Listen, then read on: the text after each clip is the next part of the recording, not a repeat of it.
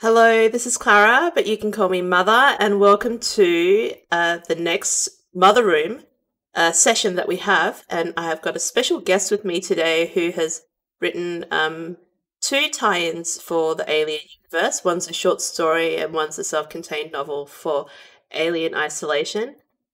I really hope I don't mess up his name, but it is Keith DeCandido. You got it. Yes. I did mess it up off when we were not streaming before, and he corrected me. So let's hope I remember it for the rest of the interview. Sure, so, Keith, how are you going today? How has life been? Life's been insane, but same as it has been for everyone. I live in New York City, which has been one of the hardest hit by the pandemic. But we've been staying in and trying to stay safe and going out as little as possible and not actually interacting with other humans very much. So it's been interesting, actually. I mean, when the lockdown first started, it was pretty chaotic, but things settled fairly quickly into almost a routine, for things like shopping and dealing with stuff. In such a way that everybody kept their distance from each other and was able to stay as safe as possible. So, oh, that's good. Luckily, my wife and I both work from home, so professionally things aren't very much different. The only issue for me as far as that goes, my writing hasn't changed. I'm still doing all the same writing I've been doing all along. I still have novel contracts. I still have the regular writing I do for Tor.com. I write about pop culture for them, and the writing on my Patreon and other stuff. That's still completely the same. What's different is the martial arts teaching I do. I teach karate to kids. I teach a couple of after-school programs. Those went on hold in March, and I have no idea when they're going to start back up again. And I miss that. I part of it's financial. I miss the income from it, obviously, but the thing I miss most, because everything else is okay financially speaking, we're actually doing okay. It's the I miss the kids. I miss teaching the kids. I miss working with them. It's fun, and I enjoy it a lot. Oh, cool! That's awesome. My dad used to teach Taekwondo, so I learned when I was really young. But then I punched my brother one time really hard, and then my dad stopped teaching me.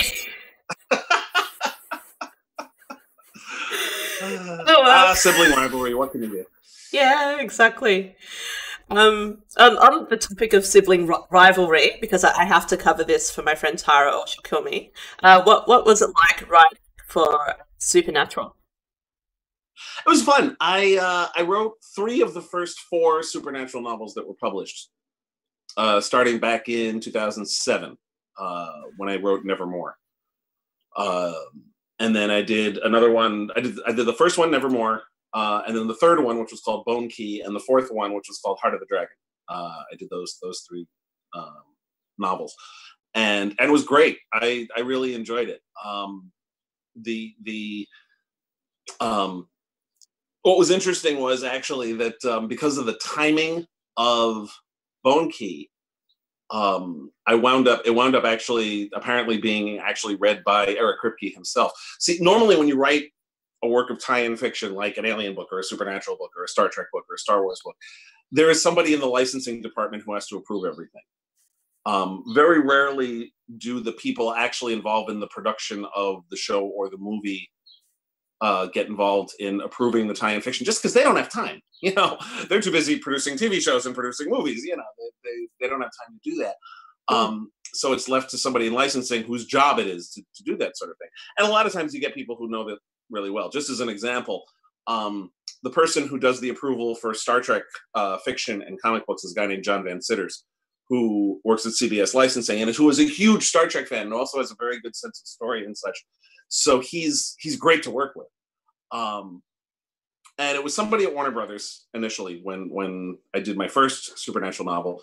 My second Supernatural novel, I happened to turn it in right in the middle of the writer's strike in 2007. And so Kripke normally would be too busy being the executive producer and showrunner of Supernatural to actually read my book, but there was a strike on, so he literally had nothing better to do. So, no pressure. And after that, his office, at least initially, did the approvals. I don't know if that continued after he stopped being showrunner. I wasn't writing for the series at that point. But it was his office that started doing it afterwards instead of the licensing department, which I thought was actually kind of cool. But that happens occasionally. And it's more common now than it used to be, where the people involved in running the show will actually be interested in the tie-in books. They're not always. You know, I can't imagine Ridley Scott giving the horse's patoot about most of the Alien novels, just as an example. I don't know one way or the other, but but like I wrote a Leverage novel back in 2014. And John Rogers, the co-creator of Leverage, was involved in the approvals of that. But John is also used to write comic books. He knows that end of the business fairly well. I did a Heroes Reborn novella. In 2015, I think. And when they revived Heroes for that 14 episode miniseries they did, and that we worked very closely with the showrunner of that, the person who was right under Tim Kring, and they kept us very much in the loop on everything. They were very dedicated to making we did 6 novellas altogether, to making sure those novellas tied in directly to the TV show, which was great. That's really good, because usually, like, you get people who are like, yeah, just touch on these story points and that's fine. Just avoid this thing and it's all good. And it's tough, especially when something's ongoing, because you could come up with something and then they contradict it later, and there's no way to, which happens a lot. But it's nice when they actually care enough, even if it's little things like, and sometimes you'll come up with something that you can't do because they've already got something else planned for it that you couldn't possibly have known. I did the one and only novel based on Sleepy Hollow, the TV show with Tom Mason and Nicole Beharie that ran in 2010. Okay. Yeah, I remember that one. Yeah, and I pitched, my initial plot that I pitched to them involved, I actually tied together actual American Revolutionary War history to my magic plot, the same way the show did all the time. Specifically, there were a series of swords, magic swords, that were, well, they weren't magic in real life. In real life, there were just these elegant swords that were given to several heroes of the Revolution. And one of them's on display at the Metropolitan Museum of Art here in New York City. That's how I found out about it. And I pitched the idea that those elegant swords also, like the etchings that were on it that made it look pretty, were actually runes that could cast a magic spell.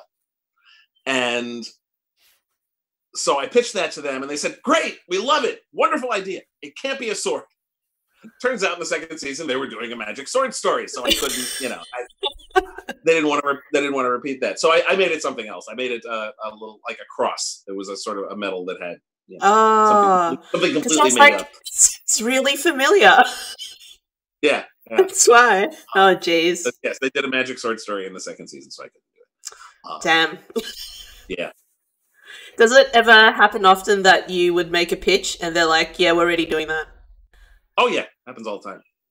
And in some ways, it's a good thing, because it means you're on the same wavelength as the people producing it. So that means you're thinking the right way to write a story in it. Yeah. Yeah, that's true. Now, with Alien Isolation, how did you end up signing on to that like tie-in? Because it's pretty daunting. It's tied into a game. It's tied into comics. It's tied into a mobile game. Like, there's so much lore and stuff that comes with this game, which it was pretty in-depth for its time, and people are still discovering stuff. Did you have any idea what you were getting into when you signed up for it? More or less. What happened was, I did the story for BUGHUNT, which was the anthology that came out in 2017. and that kind of was my audition to write alien fiction, and then I was working with Steve Saffel on a story, which we're all set to pitch to 20th Century Fox, and then Fox came back and said, "Yeah, no, we don't want to do that. We want to do an adaptation of Isolation," and they already had me set to go to write a book, so I was like, "Okay, fine, we'll just do that." But it was part of a concerted effort because 2019 was the 40th anniversary of the franchise. They were doing a bunch of different things. Isolation was part of the whole Amanda Ripley thing they were doing last year with the mobile game and the web series that adapted the game and the comic book from Dark Horse. So was it Resistance or? Yeah, that's right. Yeah, Resistance. I too many one-word titles that all sound the same. But the 4-issue miniseries that has Amanda and Zula Hendricks, who I love, by the way. Zula is such a wonderful character. I was so glad I was able to work her into Isolation, however briefly. In much the same way Amanda was worked briefly into the miniseries that introduced Zula. So, And I'm envious of Tim Wagner for getting to write an entire Zula novel. So, but do you get to talk to many other? I'm sorry. Did you get to talk to many other alien authors? Like, I guess you guys get to meet up at conventions and stuff usually. Well, some of them I already know. Like, I've known Tim for years, just as an example. Scott Sigler and I have been on panels together at Dragon Con. A bunch. For that matter, Steve Saffel, who's the editor at Titan. I've known Steve for at least 25 years now, from back when he was working at Marvel, and I was an editor for Byron Price. Wow! And we this is the hilarious thing is we've known each other for 25 years. This is the first time we've met.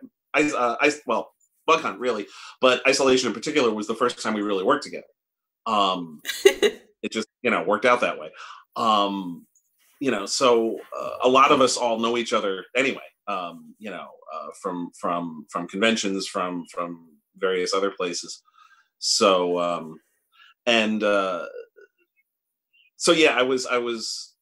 I was in touch with Brian Wood, who wrote the comics. I sort of, Oh yeah.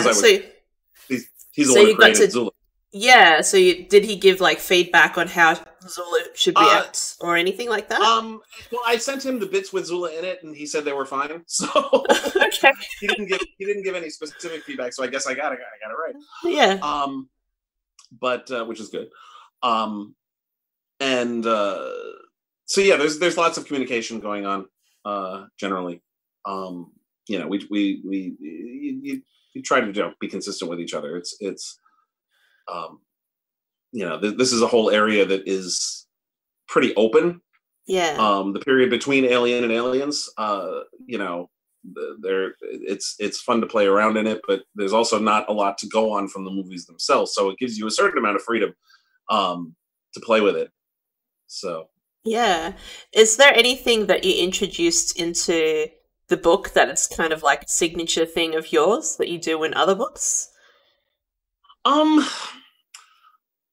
Well, in general, one of the things I try to do, and I don't always get the opportunity to do it, but is what everyday life is for someone who lives in these fantastical worlds that we play in, whether it's, a high fantasy setting or, modern Seattle, but there are vampires, or, what daily life is like in Metropolis or Gotham City or something like that. How it affects everyday life. The regular person who gets up and goes to work in the morning and has to deal with various mundane concerns in a world where there's magic or where there's aliens or where there's mythical creatures or whatever.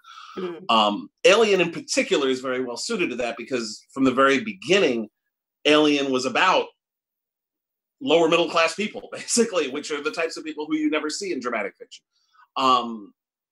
In fact, one of the things that is, to me at least, is mildly disappointing about Prometheus and Covenant is that they're about, you know, big important events for big important people, and I'm much more interested in, you know, the guy who lives in the apartment next door and the woman who lives down the street and runs the store or something, you know. And one of the things particularly appealed to me about honestly all four of the first batch of Alien movies is that they all focus on, you know, marginalized people or a subculture of people or just people who don't normally get to have stories told about them, whether it's you know the space longshoremen of Alien, or you know the Marines of Aliens, or the prisoners of Alien 3, or you know the mercenaries of Resurrection.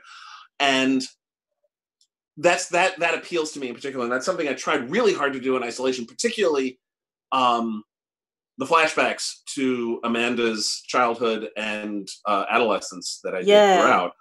You painted a very amazing, like, vivid picture of what it was like for her to live at that time. And also, like, being able to, like, only travel to a certain train station, only having enough credit to go there. Like, I've been there, man. And for you to be able to put that into a sci-fi book, I was like, wow, this guy gets me. In general, and this is, you know, something else that I tried to put into my fiction, you almost never see, especially in heroic dramatic fiction, how people pay for stuff. You know, I mean, sure, money never comes up, really. Batman's independently wealthy, so we get that. But you know, and it's one of the things that always appealed to me, for example, about Spider-Man as a superhero, because he's always dealing with money issues, which I always liked, because that just felt more real to me. You know, how do you make your money? How do you pay for things? How do you feed, clothe, and house yourself? It's all well and good to go off on a heroic quest, but you got to pay for the food, you know, stuff like that. And that's something that's what interests me as a writer and as a reader, for that matter. And that's something I tried very hard to work into. And I thought, like I said, Alien is particularly well suited to that. I mean, the very first conversation we see in the first movie is the two lowest paid guys on the ship bitching about how much they're getting paid. You know? Yeah. I think that you were really great at making Carter the most hateable guy.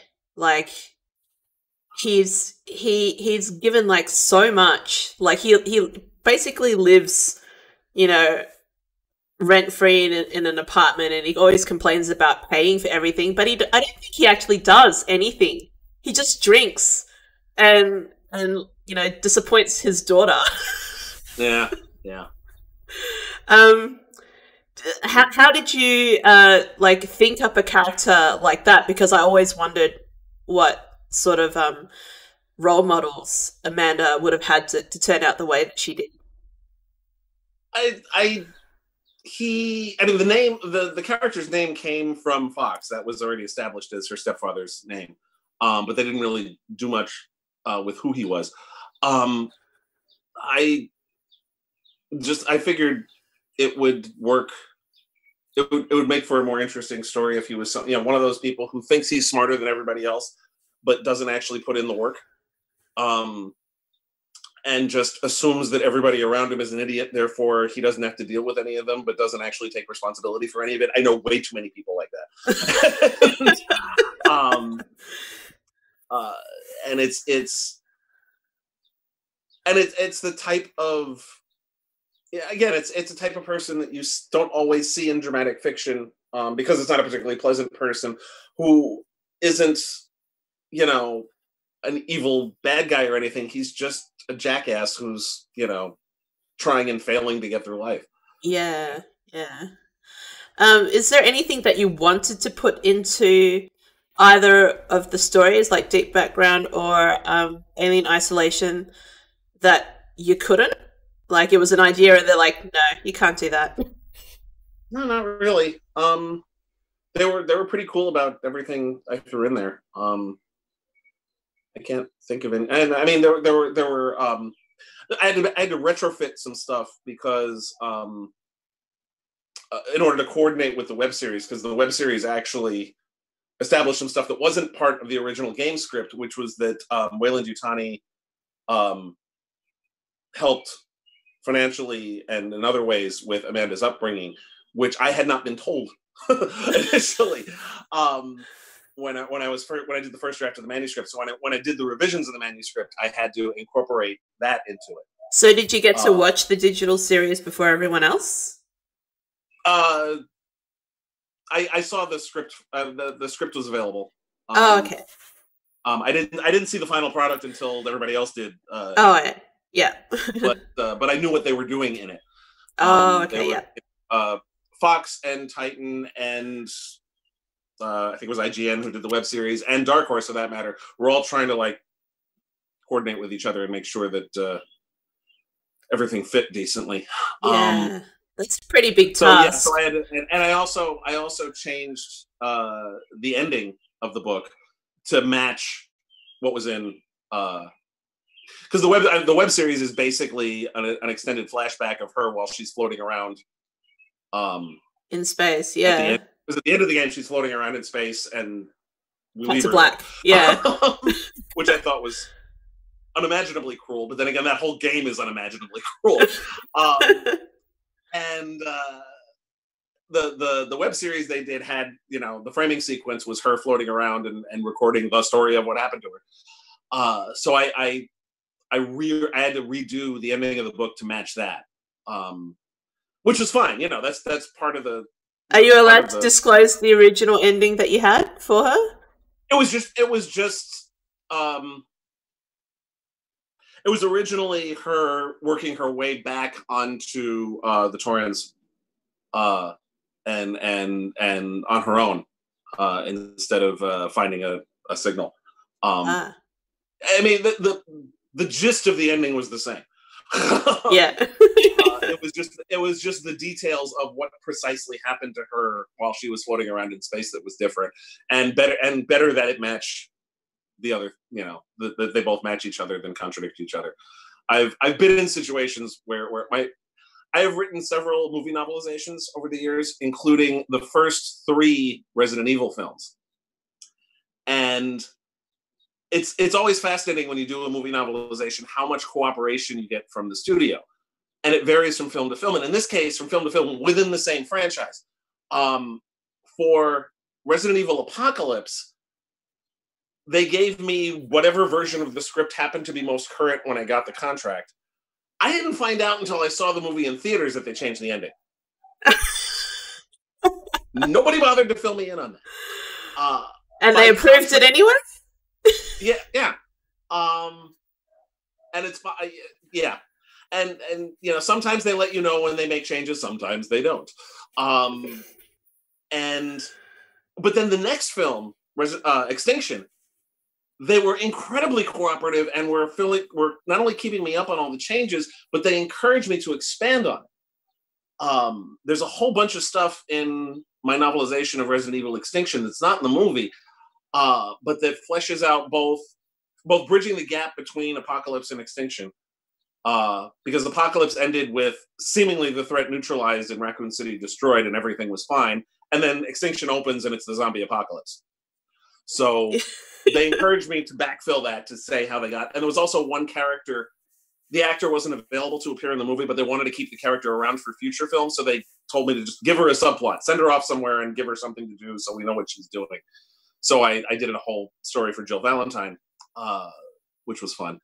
So that was great. So it was a study in contrast. It's the same studio, same movie series, but for one movie, they were completely disinterested in what I was doing. And then for the next one, they were like incredibly solicitous of what I was doing. The funny thing is, in the Extinction novelization, I got to rewrite the ending, like use the actual ending from the movie in the book as part of the flashback sequence. It's a silly business. Author magic. But it is better when everything is all consistent with each other. It's not always possible. It's, we do the best we can. Sometimes it contradicts. I don't stress about what's real in a fictional construct. So, Yeah. we do the best we can, and as long as the story works, then we're good. I feel like a lot of like books or novelizations of films are very different from the actual movie anyway, because they are based on earlier scripts or scripts that often didn't get the change. And then some people prefer the books, so you know, it's not a complete loss. And you can also add things. I mean, you have to. A movie script is really only about a short story's worth of stories, so you have to add stuff to make a novel out of it. Sometimes that's easy. Like I said, with Extinction, I had the other stuff to add on. I novelized Serenity back in 2005, and I had 14 hours of the Firefly TV show as backstory to use to help flesh out the book as well. So that's great. Have you worked on all of the sort of like IPs or things that interest you so far? Like written for everything that your heart truly desires? Not all of them, but you have a list. But I've written. I mean, I'm particularly pleased that I've gotten to write in ones that I'm a big fan of. I mean, I grew up watching Star Trek. I have literally been watching Star Trek since birth. So that was being as involved in writing Star Trek fiction as I was for a good decade there was a huge thrill. And I'm still writing about it for Tor.com. And I've got some other. What's your favorite series in Star Trek or the Star Trek universe now? My favorite is Deep Space Nine. With the caveat that I absolutely adore the original series and the Next Generation also. And I enjoy. I'm actually rewatching Voyager right now, and I'm appreciating it more now, 25 years later, than I did at the time. I still don't enjoy it as much as I do the other three. Not the biggest fan of Enterprise. I'm enjoying Discovery and Picard, but Deep Space Nine really holds the fondest place in my heart. I've watched so many of them, and I didn't really grow up watching them, but one of my friends was really into it.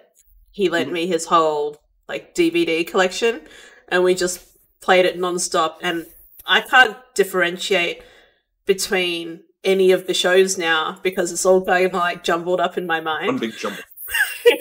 But I do like the new stuff, Discovery and Picard. I think Enterprise was my favorite actually. I don't know why, because I found the captain really annoying.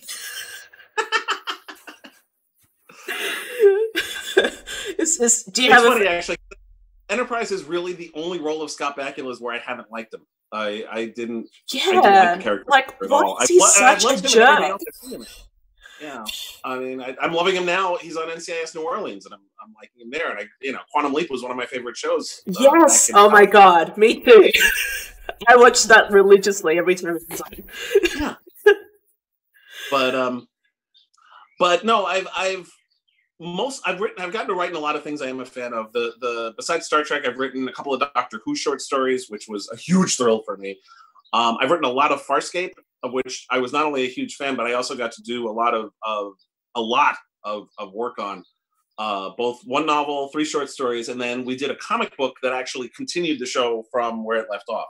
So we basically did season 5 of Farscape in comic book form, and I got to work with Rockne O'Bannon, who created the show, on those comic books, which was one of my favorite projects I've ever worked on in my career was getting to do that.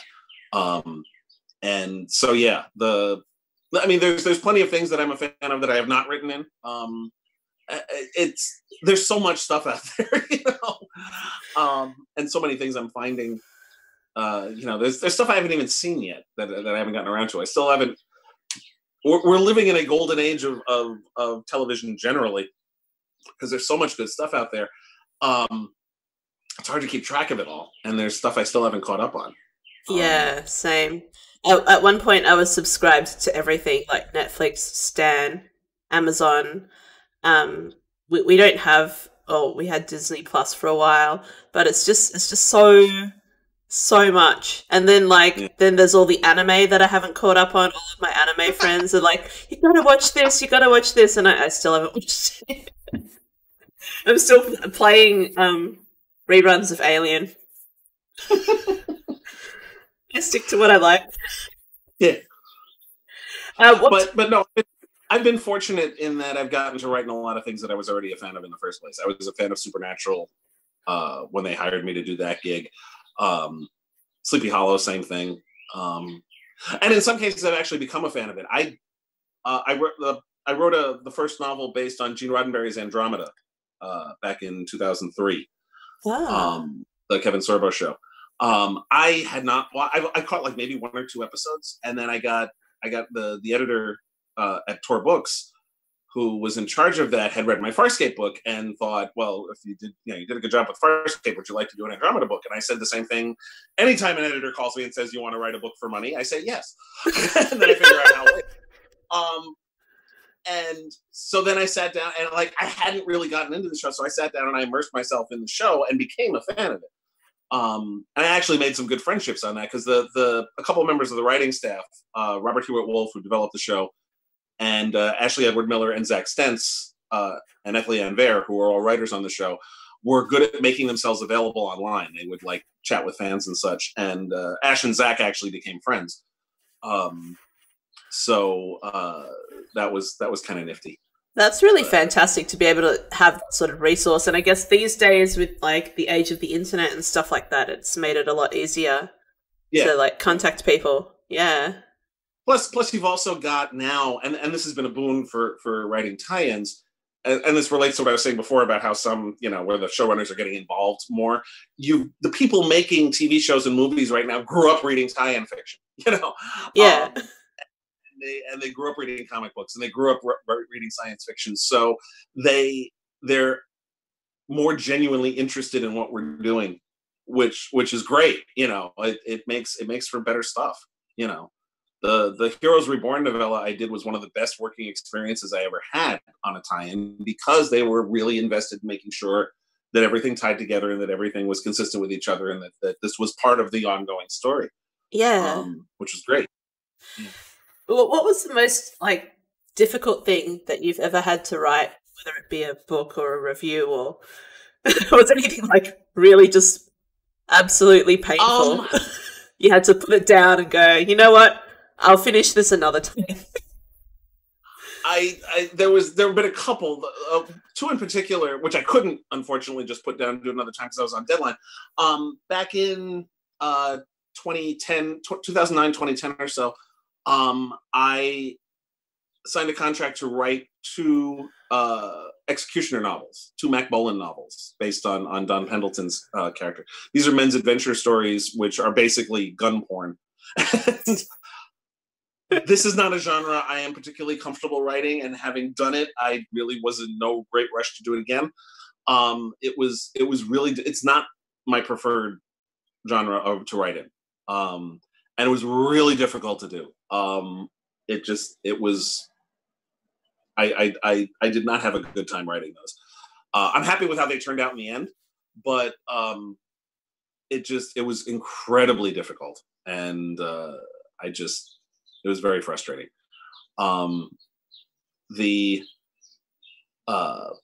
Also I wrote role-playing game adventure for the Firefly role-playing game.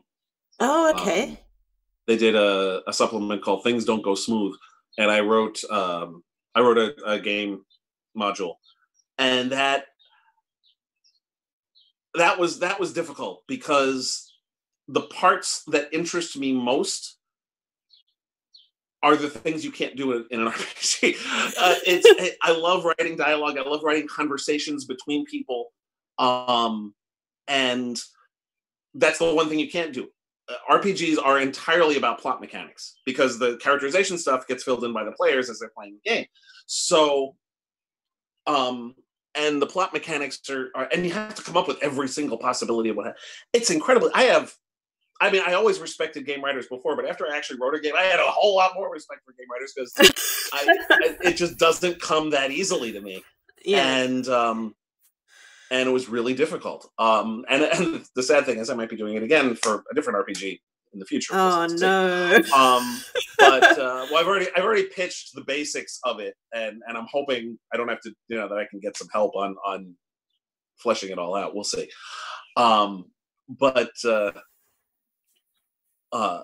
those were both incredibly difficult.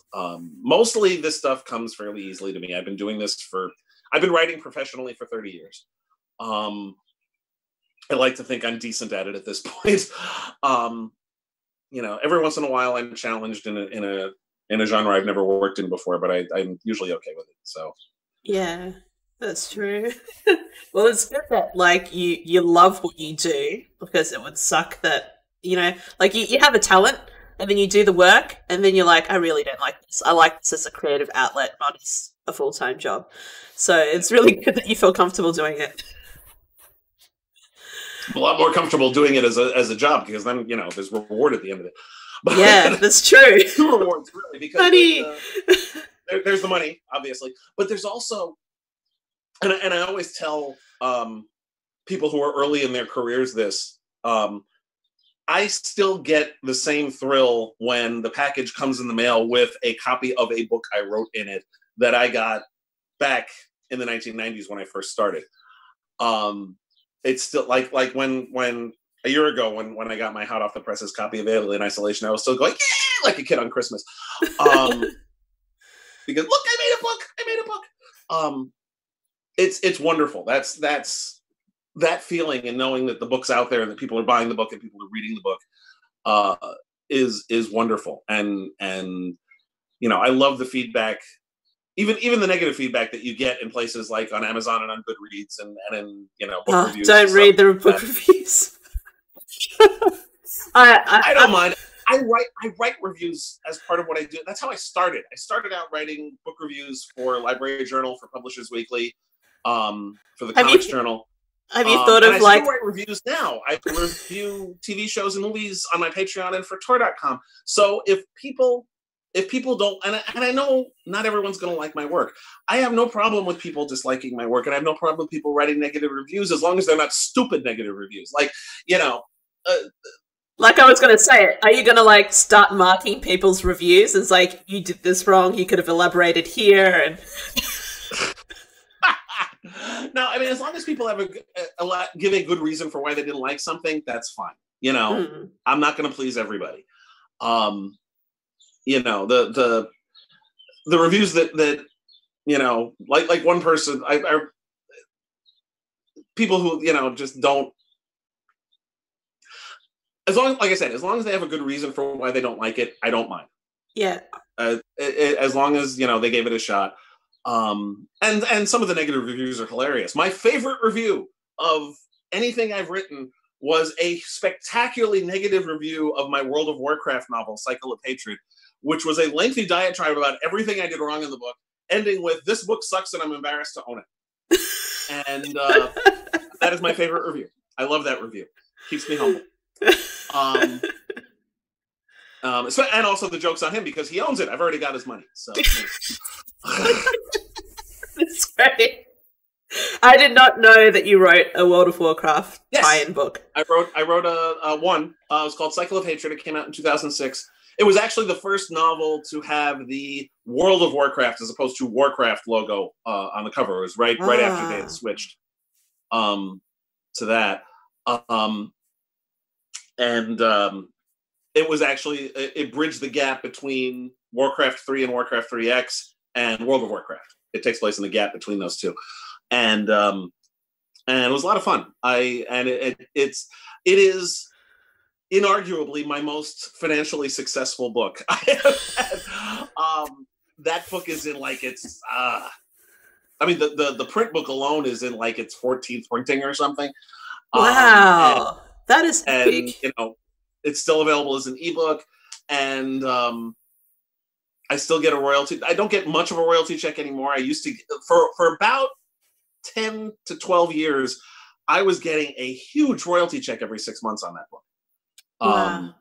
That book was tremendously successful. So I care even less about the negative review. But that's the best revenge, honestly. Yeah. I also did a StarCraft novel and then a StarCraft manga as well, called Ghost Academy. But they were fun to do. That's a case where, particularly with World of Warcraft, where the people who own it are very careful with the tie-ins. In a good way, I have never been more micromanaged than I was on that World of Warcraft novel, because they have that lore down within an inch of its life. Yeah, so they would have to. They were going over everything, which was good. I mean, that it kept me in bounds, as it were. And I still got to write the story I wanted to write, which was the important part. So yeah, definitely. Did you do much research before you started writing the story for Bug Hunts? Because it feels very like I said, you're really good at painting like the everyday picture and making it feel like you're really in that world. And like when you were like describing them shooting at the shooting range, I could actually feel myself there. It was a weird sensation because like I don't usually get like that with books that often, and I was like, wow, like I had an obsession with it for a while where I had to just every time I read Bug Hunt, I had to start with that first because it kind of led in with the whole like Wayland Yutani is in on making these people expendable. They're in on the whole lot. Whereas in the films, it's like maybe, maybe not, and they kind of double down on it with the prequels, but some people don't recognize those, so like they only think about Alien and Special Order 937. So how did you come up with that sort of story to kind of go from the point of view of a reporter trying to like blow everything open? There are two types of characters that I keep gravitating toward as a writer. One is cops, and I've written a lot of police procedurals, often in fantastical settings in my work. I love writing cops, particularly detectives, and I like writing journalists. I've written a lot of different works where journalists are the protagonists, including Deep Background, and I those are just two professions that I enjoy writing about, and who I think make for good both main characters and supporting characters in fiction, for a variety of reasons. Cops mainly because they're when you're dealing with conflict and you're dealing with laws being broken, and when you're dealing with trying to find out why a bad thing happened, they're useful characters to use for that. And same thing with reporters, because they're trying to find out things that people don't necessarily want to find out. And that makes for a good character to use in a work of dramatic fiction. So, and I thought that, there's a long history of reporters being embedded with military units. And I thought that would be, because the remit for Bug Hunt was colonial marine stories. That's what, when Jonathan Mayberry came to me and said, hey, I want to write an alien story. The main thing was it's going to be, the colonial marines are going to be the focus of it. So I thought the idea of having it be from the point of view of a reporter who was embedded with a team of Marines was a good way to do it. And have her also trying to write an expose on Wayland Yutani, which of course would fail because yeah, because Wayland Yutani. and it was funny because like I wound up, given I actually wanted to do more with this reporter and the Marines, and I can't really, but because I wound up really liking the characters. Yeah, you did a full Rogue One on them, so yeah, and it was fun. I was trying to go for a similar feel to what Aliens did, and one of the things I love about Aliens is that it put a face on the grunts. They weren't just a bunch of faceless guys who shoot people a lot. They were people with personalities and friendships and conflicts and stuff. And it really that's the sort of thing I prefer. I like characters who are people as opposed to just cannon fodder. Yeah. So even the ones really good. Yeah. I feel like you'd be really good at like a detective story, just because like the way Deep Background was written.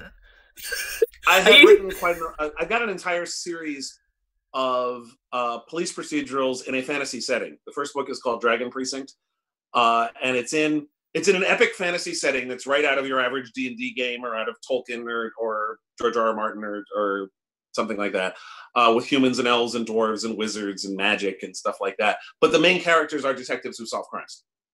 Ah, I'm gonna have to give it a go. I have.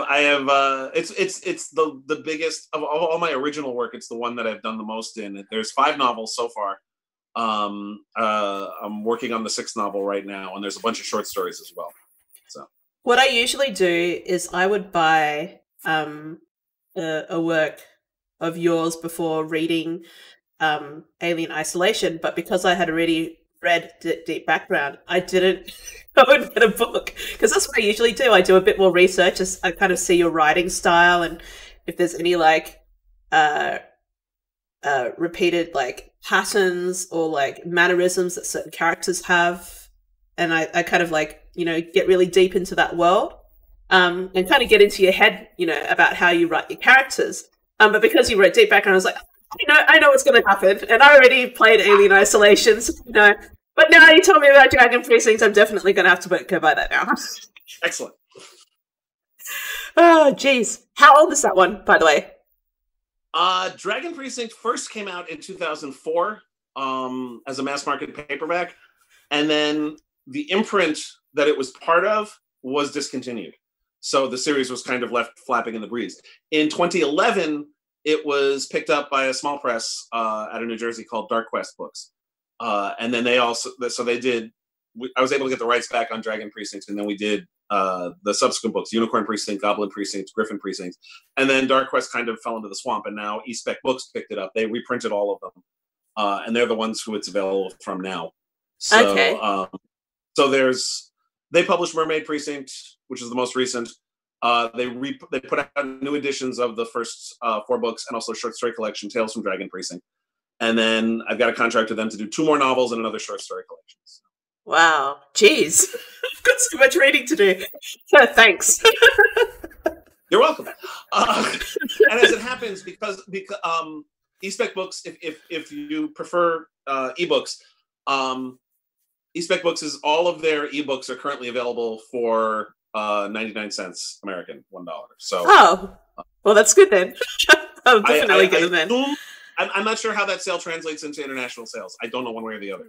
Yeah, I think for Australia it'll be like $3 per book, but that's fine. I'm used to paying like about $40 a book, unfortunately.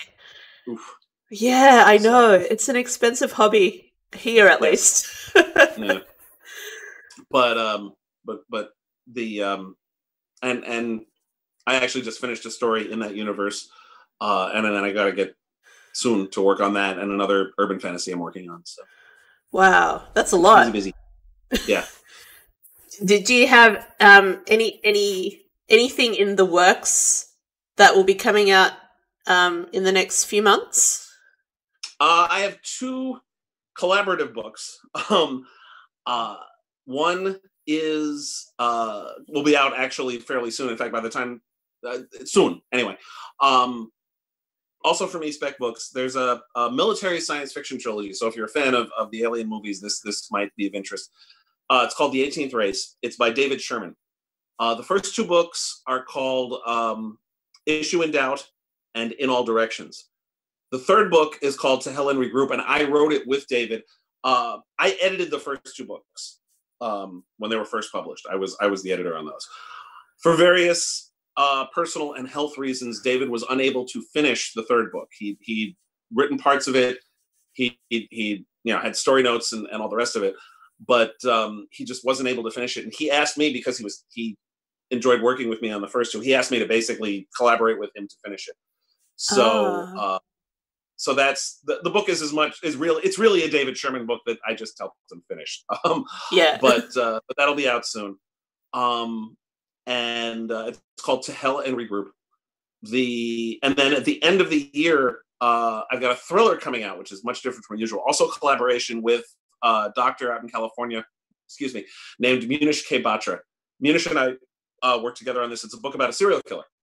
Oh, okay. Specifically a serial killer who targets people who harm animals. Ooh. And the book is called kind of like Animals. Dexter then, but it's after animals. Dexter, And if he was a member of PETA. The, that'll be out around the end of the year. And I've also got a couple of short stories coming out soon. Both from Crazy 8 Press. One is called Pangea 3, which is the third of a shared world anthology that Michael Jan Friedman created. And I wrote a story for that. Also, by another one about a reporter. It's about a journalist. I sense a pattern here. Yes, I indulge it. And then there's an anthology Mary Fan edited called Badass Moms, and which is about, as you can imagine, moms who are badass. And my story there is it's called Mater Familias. It's about it takes place in the same universe as my urban fantasy series, but it's about a woman who is a supernatural hunter for hire, and her two teenage daughters help her out on her hunts. So, wow, that sounds cool.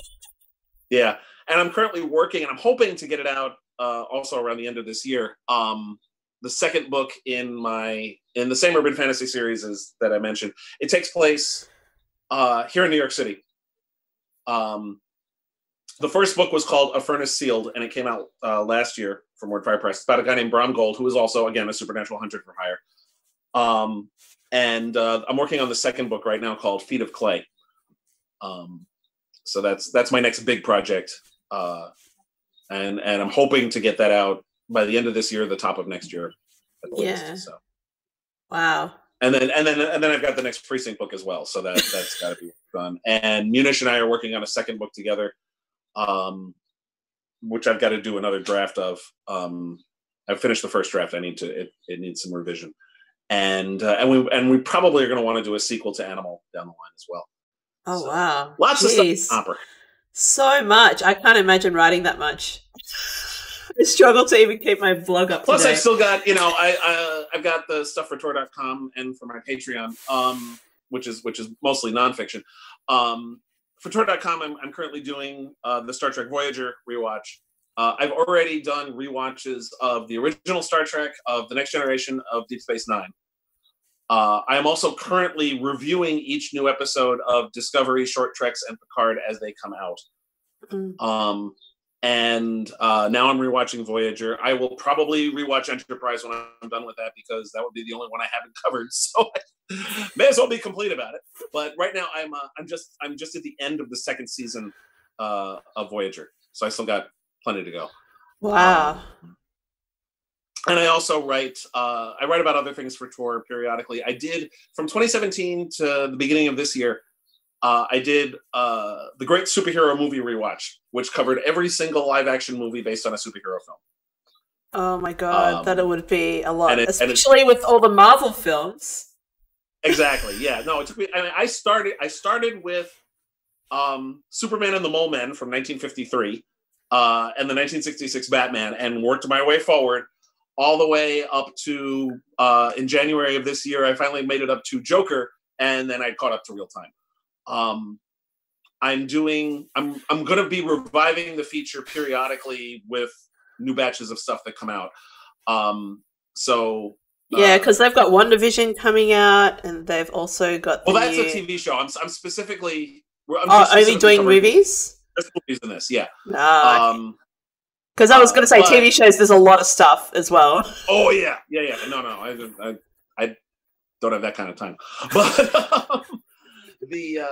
no, I'm just doing. Like I said, just live action movies based on superhero comic books, which still gives me plenty. I mean, there's well over 100 films that I did. Did you do Dick Tracy? Because he's not technically not a superhero.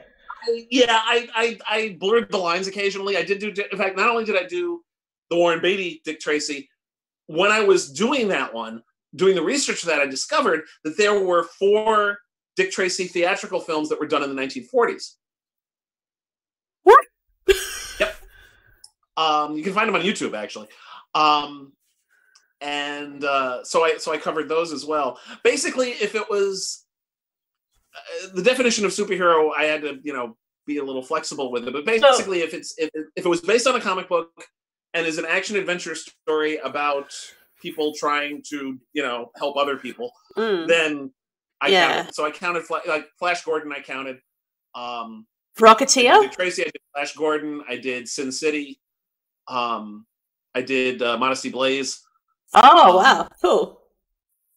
And a few other things that are kind of borderline. But Aeon Flux. I'm sorry. Aeon Flux. I did not do Aeon Flux, but I don't think that was a comic book, was it? It was. No. Yes and no. I think it was an animated series, and then they made it a comic. Yeah. And then they made it a movie. Yeah. So yeah, technically not. Yeah, I'm only doing things that started out life as a comic book. So I'm not including, like, for example, The Shadow, which started out as a pulp short stories and as a radio show. I'm not doing Buck Rogers because that actually started out as a short story that was adapted into a comic book. So yeah, that it has to, the source material has to be a comic book. Yeah, it's still a hell of a catalog, though. That's amazing. Oh yeah, yeah. And so in June of 2020, I revived the feature long enough to cover Bloodshot and Birds of Prey. And then it turns out there was one movie I missed. Back in 2000, they released a movie based on Faust, the comic book. And so I'm going to cover that as well. And then at the end of the year, assuming, there's a whole bunch that were supposed to have been released already that haven't been. But we've got The King's Man, we've got Wonder Woman 1984, we've got Black Widow, and New Mutants, Morbius, all are supposed to be coming out this year. Whether they do or not, I don't know. Whatever ones do actually come out between now and December, I'm going to cover them at the end of it. Well, so it'll come out on streaming, maybe. You might have to be lax with your rules a little bit. Well, I mean, basically, every 6 months to a year or so, I'm going to revive the feature long enough to cover what's been out since then, whatever comes out. Yeah. So if it's released, then I'll cover it. If it's not, I won't. Now you've made me think about Dick Tracy being like a poor version of Batman. He's got all the gadgets and stuff. Oh yeah, yeah. Would Inspector Gadget count? That started out as an animated series. So. Yeah, that's true. I mean, what if he started out as a comic book? It depends on the source material. Yeah. But anyway, so I'm right. I've got that for the Voyager rewatch is twice a week on tour. So, and also for my Patreon, I write TV reviews, movie reviews, and also I've been writing little vignettes featuring my original characters. Besides the Precinct books and the urban fantasy, those are two of my original series that are going on, and probably the most well. I've also got another urban fantasy series, which it's only been short stories thus far. I haven't done any novels with it, but they're based in Key West, Florida. Oh. About a young woman named Cassie Zukov, who's a bit of a weirdness magnet who encounters crazy ass stuff that happens in Key West. And so there's her. I've also got the Super City Cops, which is also about cops, but in a city filled with superheroes. And the kind of nonsense that they have to deal with on a regular basis. I've written one novel, 2 short stories, and 3 novellas in that universe. And I've got 4 more novellas under contract, which I also have to write at some point. That, in addition to all the other things I have to write. Yeah. But the vignettes that I've been doing on Patreon have featured those characters. And just little short little scenes. It's just fun little stuff in the universe. Nothing that requires a whole story, but just little bits and pieces with the characters and such. So, to you, is that still canon to the other books? Like, would you kind of refer to a scene, but then people not really know about it? And you're like, if you want to read more, it's been more the other way around. Like as an example, in Goblin Precinct, the 3rd book in the Precinct series, I introduce a female wizard. And the official position of the Brotherhood of Wizards is that women can't do magic. This is nonsense, of course, but the Brotherhood of Wizards are a bunch of hidebound old idiots. So she basically taught herself magic because she couldn't get any help from the Brotherhood. So one of the vignettes I did was I mentioned that she had tried to get the attention of the local representative of the Brotherhood to apprentice to him, and he kept refusing her. So I dramatized that. The vignette is basically her attempts to get the Brotherhood's attention. So it's just a little extra, background stuff that was, fleshing out something that was already mentioned. Oh, yeah. Just to sort of get into that character's head a little bit. I'm not making the vignettes like incredibly important stuff. It's just little side pieces. Yeah. Oh, I still like those. That's cool. Yeah. And Awesome. and that's there's a bunch of different on the Patreon. For if you just do $1 a month, all you get are the movie reviews. $2 a month, you also get cat pictures. I have very photogenic cats. And then $5 a month, you also get the TV reviews. $7 a month, you get excerpts from my current work in progress, whatever that might be. $10 a month gets you the vignettes, and then for $20 a month, you get a first look at my first drafts. Whenever I finish a chapter or a short story, you get to see the first draft. So, wow. So the most expensive tier is still only $20 a month. And for that $20 a month, you get all that stuff. So you get TV reviews, movie reviews, cat pictures, vignettes, and excerpts, and the first drafts. So that's a lot. I try to give good value for not a lot of money. So it's good though. Yeah. Is there anything that I'm missing doing while in pandemic isolation and lockdown so far? Like you said, like going out for food, but is there anything else that you would like? What would be the first thing that you'd want to do when you go out? When it's safe, is just see people. I miss people. You're a people person? Very much so. Yes, this is hell for an extrovert. I miss going to conventions. I miss, I live down the street from my parents, and I can't really see them for more than 2 seconds at a time, and from a distance of 6 feet. I miss that just general interaction, and just hanging out with people and seeing people. Doing it over Zoom or over Skype or over Discord is okay up to a point, but and it certainly beats not interacting with anybody at all.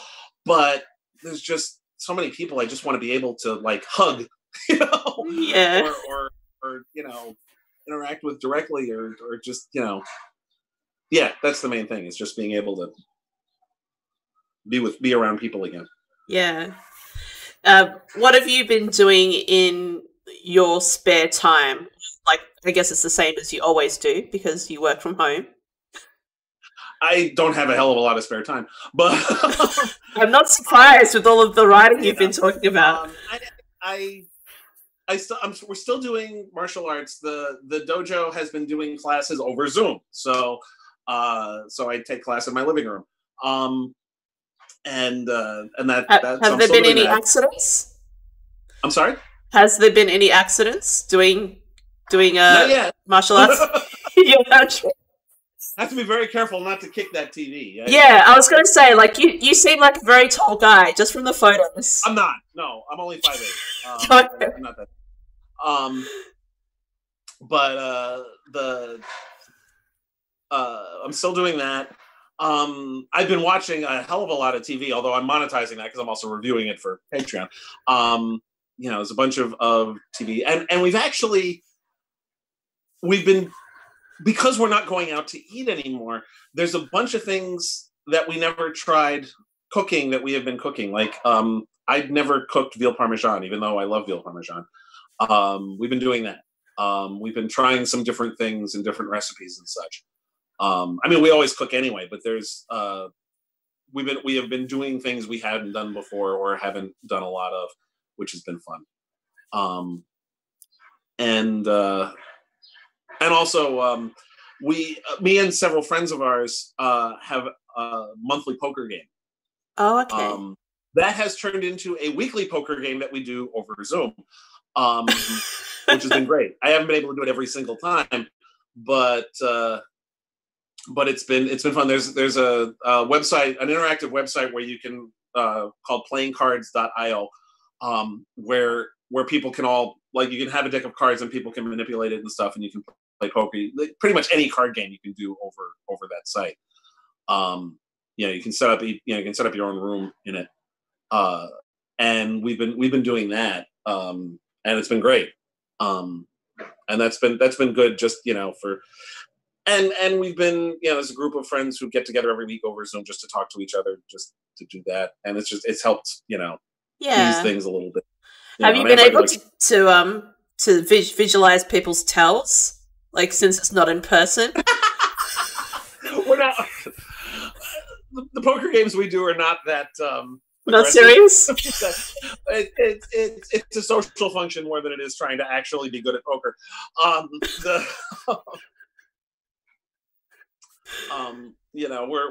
We do lots of silly wildcard variants and stuff like that, and it's mostly just to have fun with our friends. We're not. Oh, okay.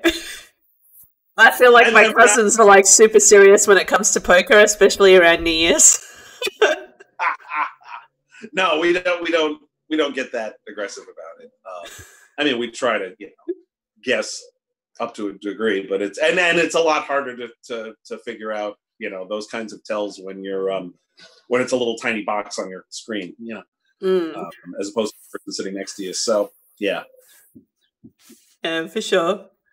Has anything really surprised you that in the past 3 months that you didn't expect from everything that's going on?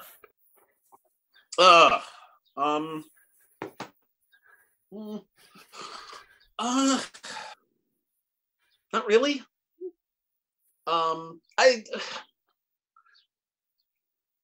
People's resiliency, certainly, and flexibility. The fact that one of the things that always bugs me is when people say, well, people don't want to change their habits. People change their habits all the time. When I first started working in an office after I graduated college in 1990, and started working in an office. At the time, you could smoke indoors. My publisher would smoke a cigar in his office, and that was normal. People adjusted. People adjust to people. When I was a kid, not everybody always necessarily fastened their seatbelt in the car. By the time I learned how to drive, that had changed, and now everybody does it as a matter of course. People change what they do all the time, and that particularly became the thing here. People went from interacting with each other normally to then now wearing masks and staying away from each other. And of course, not everybody does, but not everybody puts their seatbelt on either. Very true. But the fact that so many people adjusted so quickly to what suddenly became the new normal impressed the hell out of me. For all that not everybody did it. It's still, a large number of people were able to make that adjustment in a remarkably short amount of time. Because it all changed really quickly. Went from, this might be a problem to the entire world was locked down in about 2 weeks. Yeah, that was crazy. Especially like pollution dropping up to 17%. Yeah. That was pretty wow for me, because I didn't think anyone could give up driving their car and working from home and doing all these things that I've been raving about for years. Thank goodness for technology, certainly. I mean, I'd never even heard of Zoom before this. And it's suddenly become the most popular program in the world. So yeah, and I think it's gonna, there was already a slow movement away from working at home being some kind of stigma or some kind of really unusual, difficult thing. And now I think it's going to become way more commonplace because we've already proven that it can work. But I think that's, not a lot has surprised me really. But I've been impressed at least with how well many people have been able to adjust. But people are flexible, more flexible than they often give themselves credit for. And I guess like writing in these fantasy worlds and fantastical situations, you're kind of doing that exercise in your head anyway, where people have to adapt or to survive. Yep. one of the things I do like to write about is the aftermath of a disaster. The disaster itself is of much less interest to me than the recovery from it. So that's certainly something I have written about in the past, and will probably write about again. Yeah. I thought it was interesting, the idea of someone writing a TV series about an office worker who was there during the time of all the Avengers movies in New York. And just like, disaster after disaster, having to like clean up the office, just having finished a 900-page report and put it on their boss's desk only to have the building blown up. Just things like that. To be like, what the hell? One of my favorite stories that I've written, I wrote a story back in 2001. There was an anthology, a Xena Warrior Princess anthology. Really? I didn't know you were into Xena. It's amazing. Yes. I wrote a story for that called Recurring Character, which was about a guy who everywhere he goes, he's an ex-soldier, mercenary type. And everywhere he goes, no matter what he does, he winds up getting beat up by Xena over and over again. And like, he finally gives up, travels to Rome, works as a prison guard, and gets beat up by Xena. And she never even remembers him from one time to the other. It was partly inspired by the fact that, they use the same four stunt people for all the fight scenes, Yeah. So, but it's fantastic. Oh my god. Sorry. It's really entertaining. I've got to read that one as well. It was I assume, I don't know if it's how available it is at this point. I don't know, because it came out in 2001, so it may or may not be available as an ebook, because that was, ebooks we're still not entirely a thing yet. I mean, they existed back into the late 90s, but and Simon & Schuster at least was on the ebook bandwagon fairly early, around 1999, 2000, but that wasn't Simon & Schuster, it was Ace Books, and I don't know if they did an ebook version of it or not. I'm going to have to track it down. I'll find a way. I do intend, that's one I intend to read. One of the other things I've been doing, you asked what I was doing in my spare time, and I forgot to mention this. I started a series on YouTube, a YouTube channel called CRAD COVID Readings, CRAD being my initials, COVID being, disease, and readings of my short fiction. I have been reading various short stories that I've written over the years. My original stuff, including I've written a ton of Dragon Precinct short stories, a lot of the Key West-based Cassie Zukov short stories. Plus, I've read a lot of my tie-in works, Star Trek stories. I wrote an X-Files story. I've written some Super City Cop stories of my own thing, and I wrote a Zorro short story a bunch of years ago.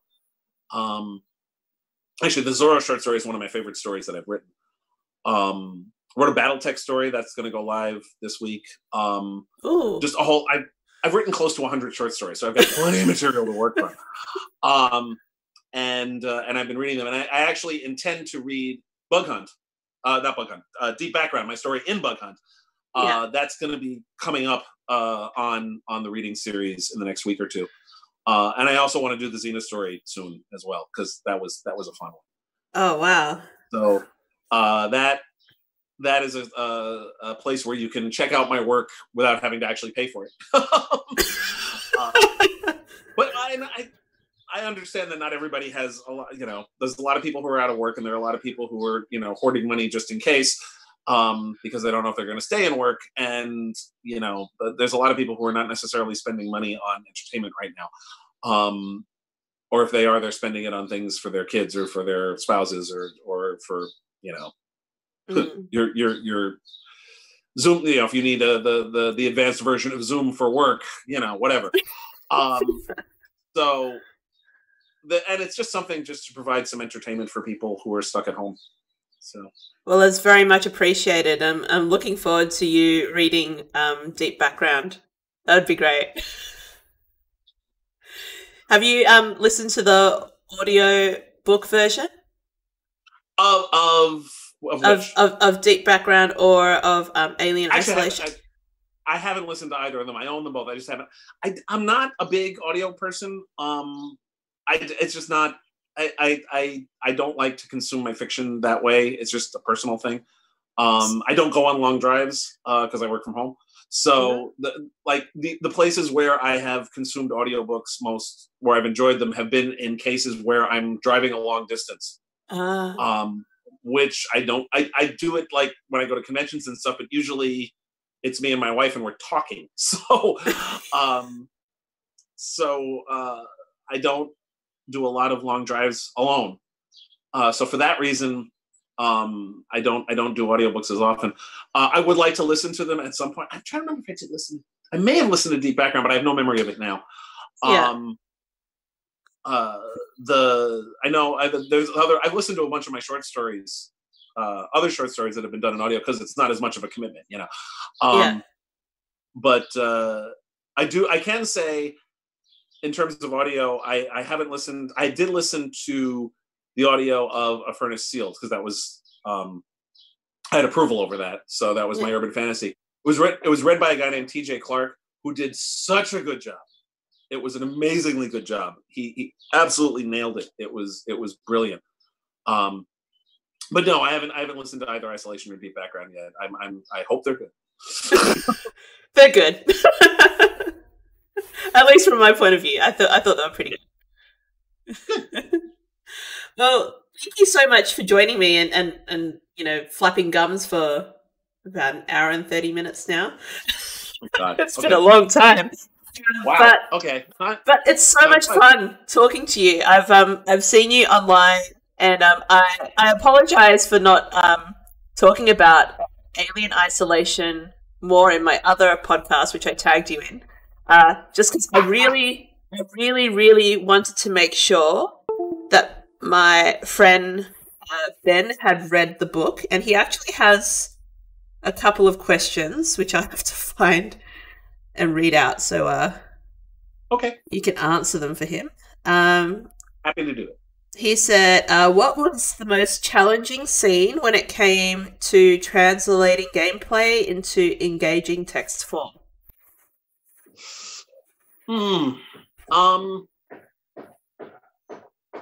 Some of I can't think of any one particular, but some of the combat scenes were a little difficult to work on just because the logistics seemed a little awkward. And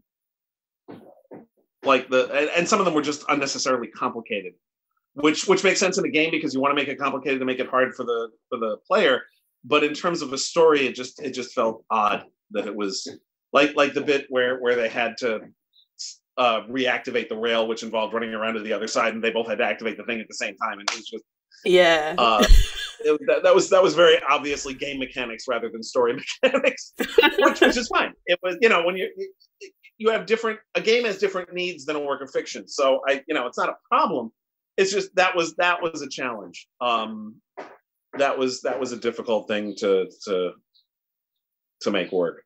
Yeah. And there were a couple of other bits like that were more of a challenge just because they were very obviously designed with making things as difficult as possible for the game player. So yeah.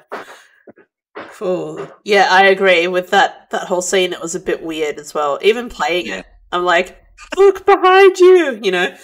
Yeah. One of my favorite, one thing I wanted to mention before I forget. Yeah.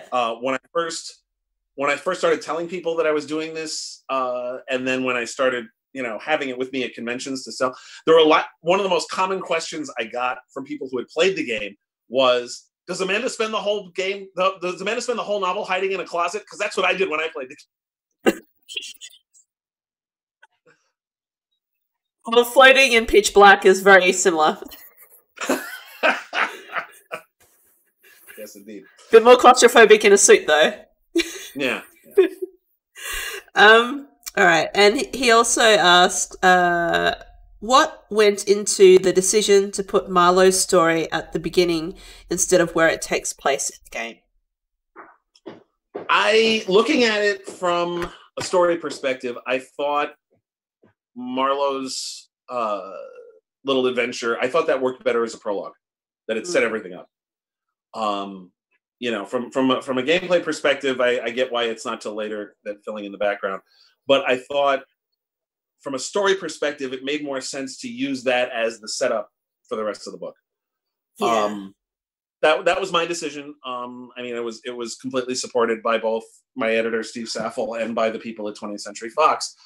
I just thought it worked better because I wanted to keep. I didn't want to interrupt the flow of the story of Amanda's story.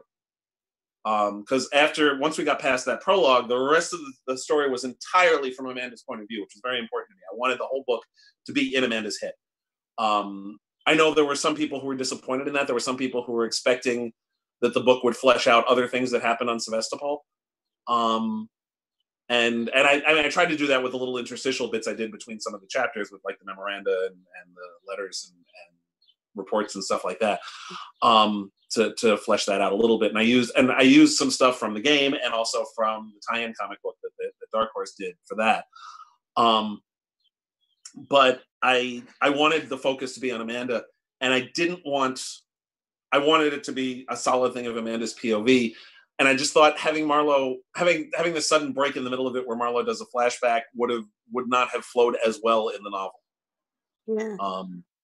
So, and it was, I mean, none of that was really spoilery information. I mean, we knew that, you know, that we knew from the beginning that they found the flight recorder.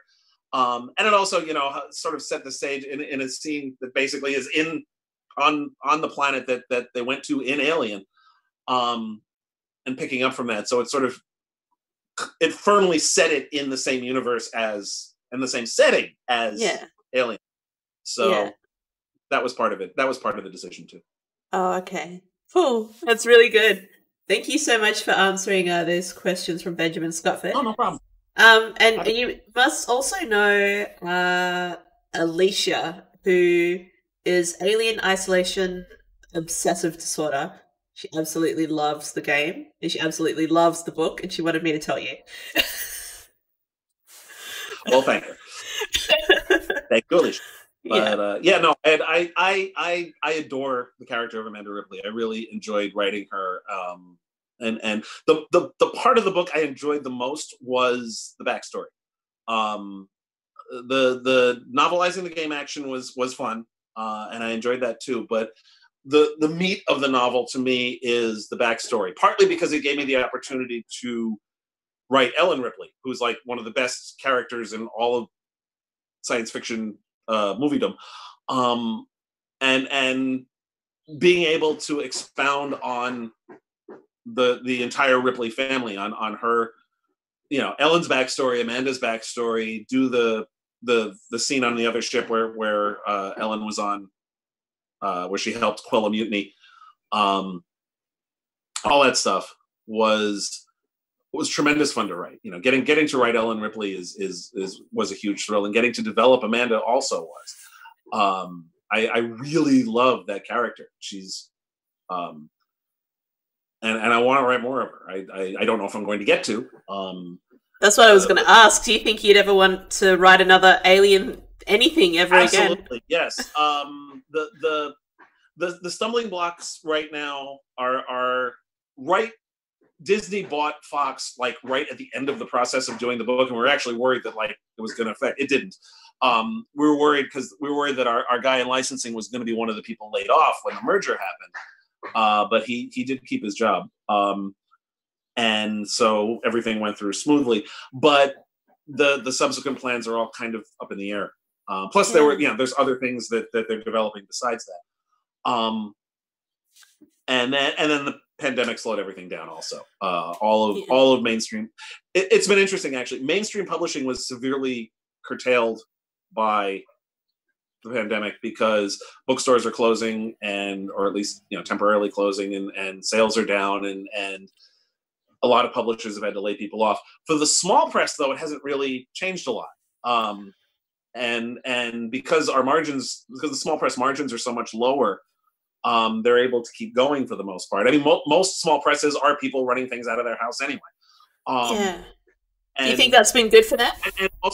But also small press most of them do more sales in ebook than in print form, and people are still buying ebooks at least because they can, Oh yeah, that's true. Yeah, it's easier to buy ebooks now than it is print books. So, I mean, it still is bad for everybody because bad economy means bad publishing.